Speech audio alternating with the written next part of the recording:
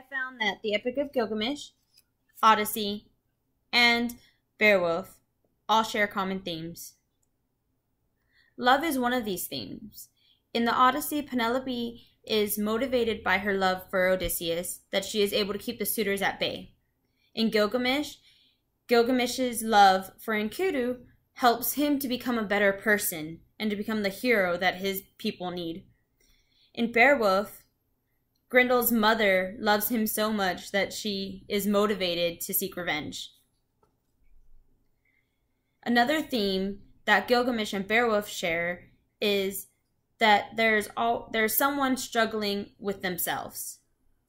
Gilgamesh is struggling with immortality. He is scared of death and is sent on a quest to become immortal. It isn't till the end that he comes to terms with the fact that he's human and mortality is a gift.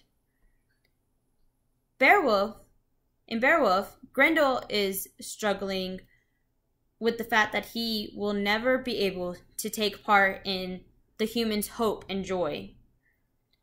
So he's struggling with the fact that he's a monster. I want to discuss love. I want to discuss the theme of love in the Odyssey and the Epic of Gilgamesh.